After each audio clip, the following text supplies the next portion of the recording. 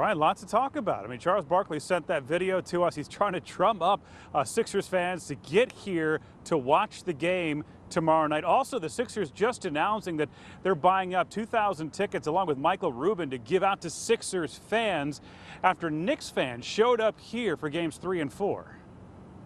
Knicks in 5! Knicks in 5! Charles Barkley does not want to see another night like Sunday. Hey, last week was embarrassing. Game 3 and Game 4 were embarrassing. Y'all got to stand up and stand out. He sent Action News this video message today, hoping we don't see a repeat of games 3 and 4, where Knicks fans took over the Wells Fargo Center. A shock to many diehard fans. It's like they took over the building, which I couldn't believe. I didn't think I'd ever see that. We were, screaming defense. They were screaming New York. Maxey fires!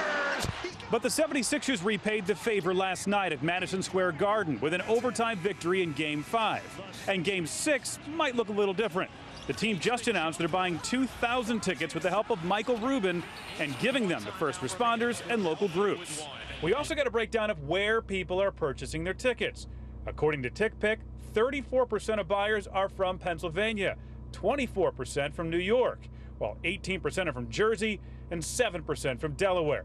Of course, where someone lives doesn't determine who they're rooting for, but Barkley hopes the embarrassment in games 3 and 4 is motivating Sixers fans. To tell y'all not to sell y'all tickets to those annoying New York Knicks fans. Come on, man.